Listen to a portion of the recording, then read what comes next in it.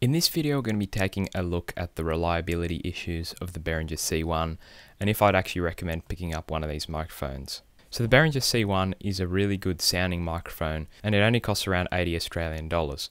It also has a really good build quality that's made basically entirely out of metal, and it definitely stands the test of time in terms of physical durability.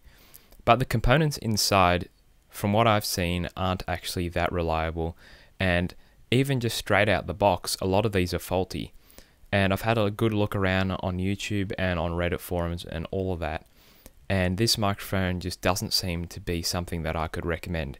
There's a lot of people that when they get these microphones brand new out of the box, they already have a very loud hum to them in the sound, and that completely ruins your audio. Now, of course, you can go and replace it with another brand new unit from Behringer. That is part of the warranty, of course, but I still wouldn't recommend this mic because over time, the same thing can develop in these microphones. My friend had one of these and it did develop a pretty minor hum to it after a while.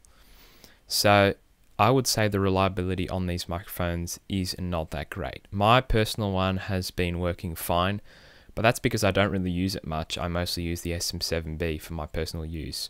I'm sure if I used it every day and had it plugged in, the electronics inside would probably not function that well after a while, which is a big shame because this microphone has a lot of potential. It's a really good sounding mic and it has a great build quality. So it's a shame that the reliability just isn't as good as all of Behringer's other product, because from my experience, Behringer products are really reliable. I have a lot of Behringer products and they're all standing this test of time.